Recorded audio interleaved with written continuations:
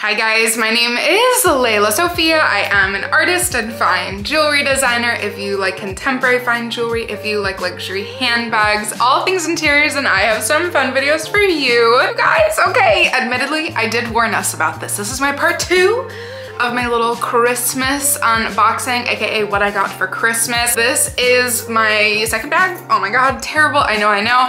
I ordered this actually before Christmas, like a week before Christmas. It took a very long time. You know, the packages, I just got it yesterday. So I'm very excited to film this. But first and foremost, if you guys are new here, thank you so much for tuning in. I can't wait to see you in all of my future videos. Make sure that you like this video, subscribe to my channel, follow me on Instagram at lelasophia jewelry. I put up videos every Wednesday, Friday, and Sunday, and so I cannot wait to see you guys in the next one. Okay, so I have been talking about wanting this bag for a little while, of course, inspired by just, you know, my favorite person on here, Mary's Room. We all know how much I love her. Mary, I love you so much. For a while, I was like, oh, I don't need this.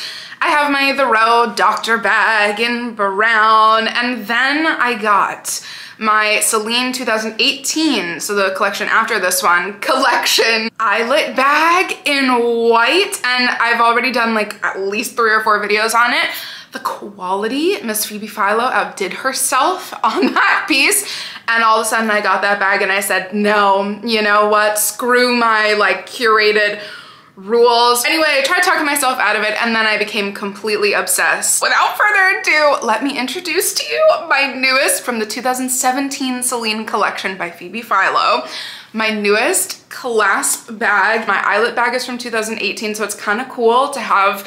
It's not her last collection, but it's the last 2 years of her collections for Celine. And we know from her newest drop, or most recent drop number 2, she did kind of a version of this with like really cool little puffy parts. I think the bag is like a little bit slimmer in her newest collection, but essentially it's very similar. So this is the OG and like, oh my gosh. Are we even ready? Because there's a story. There's an entire story here. First of all, we know me. I was obsessing over getting a brown one. I was gonna allow myself that even though my The Row Doctor bag is brown, as I'm again repeating myself. But I was like, this bag might be too good. It's fine. And then I found this and I was like, okay, this is a gorgeous color. It was an insane price. It was just above $1,000. I think it started out maybe at like $1,500. And as I'd said in a few other videos, like I'd seen Clasp bags for like around $1,500, maybe even $1,200, but they were kind of in like quirky colors. There was a 2-toned one with red and white that I was like, that's for sure not me. There was like a butter yellow for $1,500 that I think is still available on like a bunch of different sites. And then there was like a pale gray. And I was like, none of those colors exactly spoke to me. And all the browns are like $2,500 to $4,000. Like they're all very much so up there. As are the reds, the burgundies, and the greens. And this one was in horrible condition. You know, she's not in the best condition. I'm gonna tell, you know, the story of how I got her looking like this. Essentially, whoever had this loved this bag. There is some like, I can't tell exactly what this is, but around the perimeter, there's some water damage. And then on the strap is the worst. I'm not going to lie to you. It came to me, I should have taken, why didn't I take a picture of it? How it came to me, I was just like so immediately wanted to try to fix it. Literally when I got it out of the box. The strap came completely flat down to the bag. That was wild. And I was like, uh-oh, there may not be any hope. Long story short, I tried so hard to reshape it and it's very worn. It looks like there's even a few areas where the whole kind of lining or paint or coating is coming off. And then there's all these like ridged marks. I don't know if you guys can see this exactly. It looks worse in person. I'm not going to lie. And again, the strap came like literally S-shaped. It looked horrible. And so I've tried really hard to work out all of these little kinks. And because the reason why I felt confident in getting this is because I felt, and now I've been able to test out and wear my eyelet bag from Celine, I was like, the quality on this might be worthy being reshaped, of being reworked. Of course I could take it to a leather spa, but I was like, let me just try. And I was not wrong. Like she did not fail me. The quality is so amazing. So the leather is really, really thick, really hardy. And because you know how much I love like natural, really high quality leather, I knew that I could try to work on it. And it's not that bad. Like, trust me, even last night when I've been hanging this on a doorknob and I've stuffed it. I'll explain the whole inside to you. Trying so hard to make it like domed again. This little part still needs a little bit of work, but this was the worst. But I think, you know, in the meantime, before I take it to a leather spa, I don't know. I think she's looking much, much better. Again, I don't know why I didn't take a video. I literally was just so anxious to see if I could get it back up to par, and I don't know, I'm very, very happy. So then the whole body of the bag, whatever this stuff is on the front, maybe it would be amazing if someone could kind of fix one day at a leather spa. And even the little logo is quite faded. I think the C is pretty much the one with no gold leafing on it anymore. Ironically, the back is in perfect condition. Someone clearly, like, I don't know what happened, but someone, you know, like had a really either good or bad time, and you know, the whole front got scratched a little bit. Again, I can't tell if this is scratching. I'll show it with my phone if I can't quite capture it on video, but it's either scratching or water damage. I don't know which one. The crazy thing is that the bag came like a pancake. It came literally all flat to itself, and I had to like work the inside. This is why I always say, and I said the same thing with my vintage Lady Dior bag, like, wearing your pieces is the best thing you can do for your bag. Obviously be careful, don't wear them in the rain. Like, I'm not telling you to go out in a snowstorm with your luxury items, but wearing them is the best thing you could do. They need air, you know, it's natural leather. They need to breathe, they need sunlight. Don't keep them in a moist place. And literally whoever had this probably like didn't even just have this up on a shelf, was trying to sell this, had this like literally in a box, and I was a little bit annoyed. I got this from Vestiaire, which I'll get to the amazing parts about this soon. I don't know why I'm starting out with the negatives. Also, like, kept it in the same box it was in, or at least in the same formation in the dust bag. They could have at least given it a little bit more room, because literally the box it came in was this big. So the handle was smushed completely flat to the bag. It was wild, and the whole bag was completely flat. It was like literally only this wide, so I had to work on the inside. It kind of seemed like all of these little ridge parts were stuck together, not sticky stuck, but like hadn't been worn stuck. Like whatever the inside lining is was literally like, no, we haven't been working for years and years and years, so you gotta work on us to get us alive again. So long story short, I think I kind of got it to work. I've been putting dust bags in both sections. And again, this is like literally, I got this less than 24 hours ago. So this is another dust bag that I had, and then the original Celine dust bag. And then look, you can kind of see now, like the bag came flat like that, and I was like, oh no.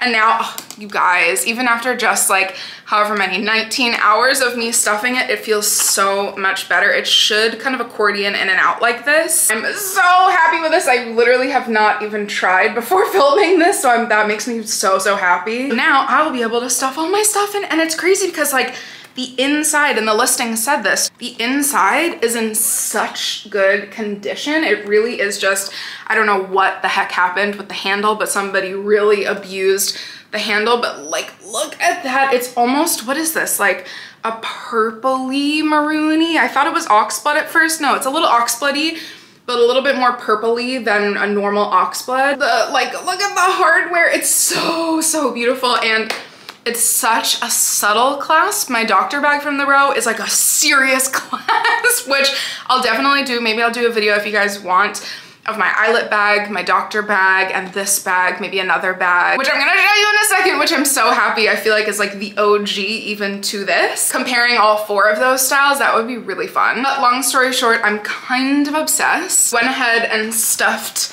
the dust bags in this bag again, just so that, you know, like she needs some time to be reshaped. But also look at how nice, like the inside clasp is such a handy handy tool. I think I even have the original receipt in here, which is really nice from the previous owner. It's just, I don't know, this is like kind of stunning. I was so nervous because the listing photo looked really rough, but I don't know. I think like, she still needs to hang on a doorknob for a little while. She can't quite go into my bag, you know, display yet. But I think this is amazing because you guys have no idea how much I actually ended up paying. Like, it's kind of insane. I'm usually very forthcoming with all the prices that I pay because I love to preach the pre-loved / vintage market. This one, I'm like, I kind of can't believe how much of a steal I got it for. This had gone down to like right about $1,000, and then for like the Christmas sales and everything, it had gone down. I have to remember what price it actually was at, but it was, I think, literally like maybe under $1,000 just by a few dollars because it's gonna need some work, and I eventually will definitely have to pay to get her service from a leather spa. I offered the lowest I could offer on Vesta. You can offer 30% lower than the price that it's at that current moment. And to my surprise, you guys, I offered $700 and they accepted. And I was like, okay, well, now I'm getting this bag. Like, how could you say no to that? I got this for $700. It's really, I know. This is the only price I'm like actually embarrassed to say, because these bad boys go for $2,500, like at the least in these colors. I don't know. I think hopefully the price, I was like willing to pay $1,900 for a brown one in the color that I wanted. And then, like I always say, I sound so stupid, but the bags kind of have a way of choosing you. And now with the bag that I'm gonna show you in a second, I have like the perfect duo, and I'm so glad that I didn't get the brown. As you guys just saw, this was my like unexpected pre-Christmas present to myself. This is a vintage thank you to my amazing friend for telling me, from the 30s. It was made either anywhere between like the 30s, maybe even up to the 50s, but this gal she's an old gal. This is a Sterling USA lizard purse, and like, we talk about how cool this is now. First of all, like, thank God I got the green because I have this bad boy, and like all my stuff is in here right now. I've been using this so much.